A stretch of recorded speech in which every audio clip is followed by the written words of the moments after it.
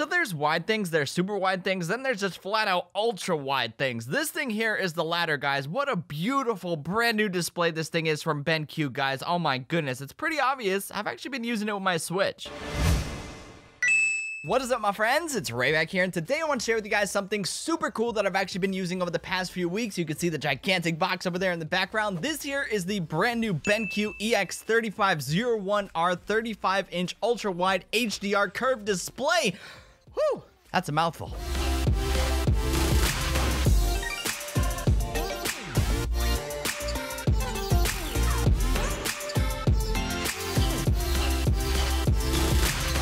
Now, being a hardcore gamer, not only is it my duty to bring you guys the latest in gaming, but also tech that can be used to make the experience better. Having a cool gaming setup is pretty important. Like, you guys know I build my home theater system, right? I'm always trying to improve mine, always trying to make it better, whether it be headphones, consoles, projectors, or even displays. I'm always like trying to keep up on the latest and greatest. So thanks to the amazing people over at BenQ, I'm actually getting to continue to do just that and share it with you guys as well. This is my first ultra wide display, so I'm really super hyped about this. So let's get right to reviewing it, shall we? First off, the first thing you're going to notice about the EX3501R is that gorgeous near bezel-less display. Finding a monitor that looks both as good as it displays an image has always been kind of a chore, but nowadays things are really getting classy, and this one here is no exception. The build quality is as good as it gets. It really feels top of the line with a 1800R panoramic curve, a resolution of 3440 by 1440,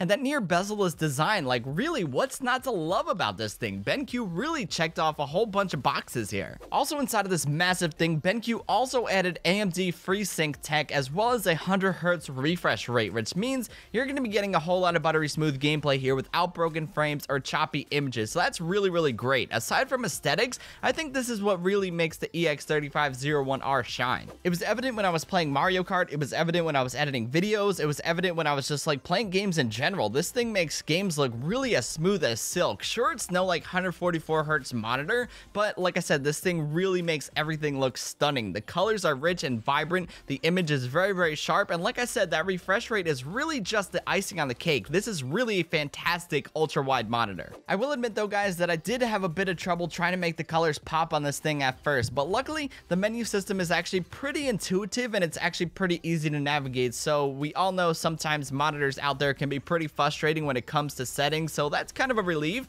but there are a lot of presets and settings that you can use to actually fine-tune the image that you can get it just right for you. It's not that the picture looks really bad out of the box. That's nowhere near the case. It's just that always taking the extra time, always going the extra mile, will always make things look better for your personal need, regardless of which monitor you're using. This one here, it's certainly no exception, so make sure you dive into the settings and just fine-tune it a little bit so you can get it just right for you. Another cool feature that BenQ added into this monitor is brightness intelligence. This is pretty much exactly what it says it is, intelligent brightness. We see this in smartphones, tablets, and pretty much everything nowadays. This adjusts the brightness of the monitor depending on the lighting of the room to give you that perfect level of comfort for viewing. It works really well for what it is, whether you place it in like a bedroom or a dark room or a bright studio space. This thing will automatically adjust to whatever you need it to. It's a very nice feature to have, but obviously if you don't want to have it, you can turn it off and manually do all your brightness settings and stuff like that. It's a welcome feature to have because it works really well for what it does. Now, another thing worth noting here that kind of got me as well is that this monitor is labeled as an HDR monitor. It is not a true HDR monitor though. True HDR monitors are very expensive displays. Like, I'm talking like double or triple the price of this thing over here.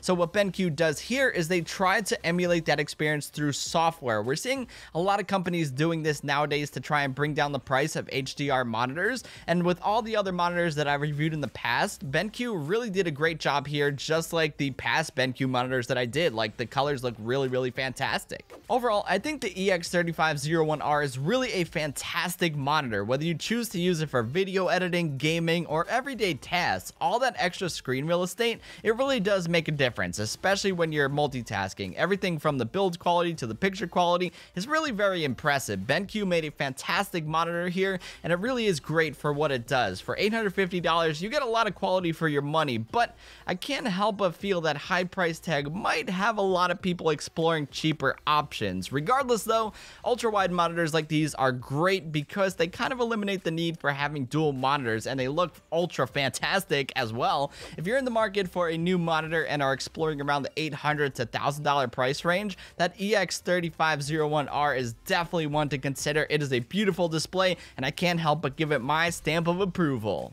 Alrighty guys, that's about it for this video. Hope you guys enjoyed it. If you liked it, you know the drill. Be sure to give it a thumbs up, and also be sure to leave a comment down in the comments box down below, letting me know your favorite way to game. Do you like gaming on a gaming monitor? Do you like gaming on a gaming projector? Do you like gaming on handheld consoles? I would love to know your thoughts down in the comments box down below.